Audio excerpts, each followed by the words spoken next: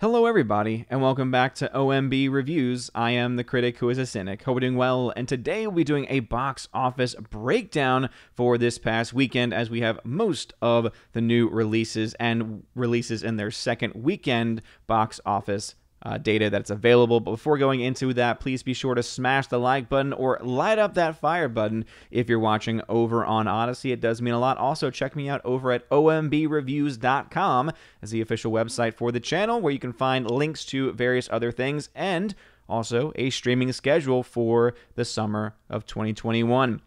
Anyway, let's go ahead now and dive into the actual box office itself, because we actually can officially make an announcement that A Quiet Place Part 2 is now officially the first film during the pandemic era to reach $100 million at the box office. This is something that I've talked about the last couple weeks, saying that it could be Godzilla vs. Kong, and I will say that Warner Brothers has not yet released how much money that film has made domestically for this past weekend, at least last time I checked, and so that film is still stuck at $99.1 million domestically, so there's definitely still a chance that it could cross the $100 million number, but it is not quite there yet. A Quiet Place Part 2, though, cost significantly less than Godzilla vs. Kong, and also had a much better opening weekend, and also a much higher long-term gross, especially when you consider that Godzilla vs. Kong, it's taken them, 6 or 7 weeks to get to 99 million, whereas A Quiet Place 2 is only really in its third weekend or so, and is already reached $100 million plus at the domestic box office, and has also officially reached the realm of profitability, but I'll dive into that in a second. Cruella, which is from Disney, is at the number 3 spot for the year 2021 with $55 million in its domestic first 2 weeks, which some might say is impressive, but when you look at the actual numbers themselves and the budget and stuff, they still got a long way to go as far as being profitable is concerned. So let's go ahead and dive then into these numbers. So as I said, A Quiet Place Part 2 now reaching $161 million worldwide, very much putting this film in the profitability territory. However, just like with other films, you do have to take into account that $32 million of that entire international take is from China, of which they will get very little back on. However, it will probably still be able, especially since it's still relatively young in its release, be able to make up any money in other markets and be able to keep its realm of profitability. As far as this past weekend is concerned, A Quiet Place Part 2, in its third week, came in at number 1, beating out Warner Brothers' new film In the Heights, based off of the very successful Broadway musical, of which I had no interest in whatsoever, even when I was living in New York, and I still have no interest in whatsoever. It just seems like nonsense to me, and that's just because I'm not a big fan of those music styles and genres. Also, there was a Peter Rabbit sequel that apparently a bunch of people asked for, came in at $10 million in its opening weekend. Not the strongest of starts, especially for a film that typically would be coming out during the Easter season, trying to take up on the time off that people typically have for Easter, but $10.4 million opening weekend for that. We'll see what kind of drop-off we have next weekend to determine whether or not the film will be profitable or not. The Conjuring, in its second weekend, saw a 58% drop, but is doing well worldwide and doing well enough to where it also has been able to break even and is now also in the profitability spot, as there are many others that are much more likely going to be guaranteed flops. As I mentioned, within the Heights, we have $11.4 million domestically, only $200,000 internationally, so there very well could still be the case that this movie has not released in the countries it's expected to release in. Obviously, this is also an HBO Max release as well, and so everyone and their mom is going to say, well, you don't know what kind of money it's bringing in for HBO Max with those subscriptions. I can just say right now it's probably not going to be enough to make up for the budget of this film, which was $55 million, and you have to add on to that marketing, so probably going to be another flop for Warner Brothers, who also, just like Disney, is not having a very good year as far as box office numbers are concerned. Peter Rabbit 2, though, coming in with $68 million internationally, with a lot of its money coming in from the UK. And so this is a film that, hey, who knows? Maybe because of that international marketplace, it might be able to actually reach the realm of profitability. The actual budget for the film was not as high as other animated films have been, but it still has a little ways to go. The Conjuring Part 3 at this point has now reached $111 million worldwide. This is also a movie that was not released in China, and so therefore it can expect to keep much of that international take. While Cruella has now reached $129 million, which would be pretty impressive. But then you remember that it's a Disney film that should probably be doing a bit better. And obviously they will blame things like the pandemic and theater spaces, but then I will just point them back to a film like A Quiet Place Part 2, which is doing so well that it is, again, being able to make its money back. There's something to be said about not spending crazy amounts of money that you shouldn't be spending on movies that nobody ever asked for. And Cruella, I think, would fit that in many different ways. And I guess kind of sadly, but not so much, because this was another one of those sequel, remake, reboots of Spirit. I remember when there was a Spirit animated film that came out years and years ago when I was a kid, and I never really got into it, but they've made a follow-up to it called Spirit Untamed. This film is at only $14 million in the international marketplace, and this film, even though it didn't cost a crazy amount of money to actually make, again, production budget of $30 million, meaning with marketing around $45 million total, $14 million ain't gonna cut it. So this is a movie that likely will end up having lost money. And Spiral continues to make very, very little, and I think pretty much the chances of this film making its money back is very, very unlikely, which is kind of crazy when you realize it is a $20 million production budget. But then again, it was a part of a franchise that it's been on the downward turn, and also I think it really came out during a really bad time of the year. I think if this film had waited to come out during October of this year, you probably would have seen some better numbers, but again, that's just what I personally think. All right, going to the website, as I mentioned before, I do have a website. Check it out, ombreviews.com, where you'll find access to the podcast editions of the live shows that I do, among other things as well, including my streaming schedule, but also there's this box office tracking tab, of which I try to keep up to date at least once a week. And so entering in these new numbers, again, we have In the Heights with $11.6 million worldwide. Peter Rabbit 2 with $68 million. Both of them had $55 million for In the Heights and $45 million for Peter Rabbit, respectively.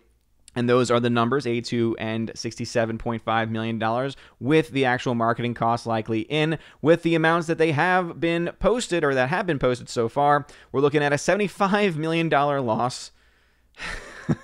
Another major loss for Warner Brothers, and a $26 million loss as of this point with Peter Rabbit. But as I said, Peter Rabbit could be doing well enough in other markets where it could eventually make that up. It's only been out 1 week, and the same could be said also for In the Heights, but I don't really know what audience that was made for, because other than people that are fans of musical theater, I can't think of many, and the fact that they're releasing it on HBO Max at the same time means it's going to be that much more easy to pirate, which again is a philosophy that I've never quite understood completely. What is pretty cool, though, is that coming in now with $111 million worldwide is A Quiet Place Part 2. So now I can officially say I did jump the gun on this several weeks back when I had the production budget incorrectly labeled for this movie, but at $111 million.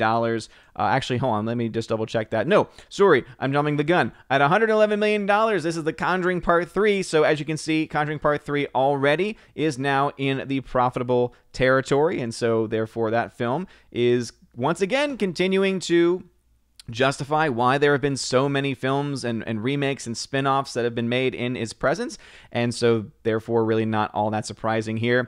Here is the film Spirit. So as you can see, right now it's at negative $36 million. Best case scenario is that it loses $27 million, so not looking good for them. $161 million. This is one I was talking about before, where I messed up the production budget for A Quiet Place Part 2. So as you can see, it is now correctly labeled with the projected marketing. This film is now indeed in the black with $5.3 million in actual net gain profit. However, as I said, if you take into account the China number, it probably is still in the red, technically speaking, but based on the fact that it's still making money in other marketplaces where it gets a lot more back, and also it'll probably sell pretty well on DVD and 4K and Blu-ray because it has gotten some pretty good reactions from fans.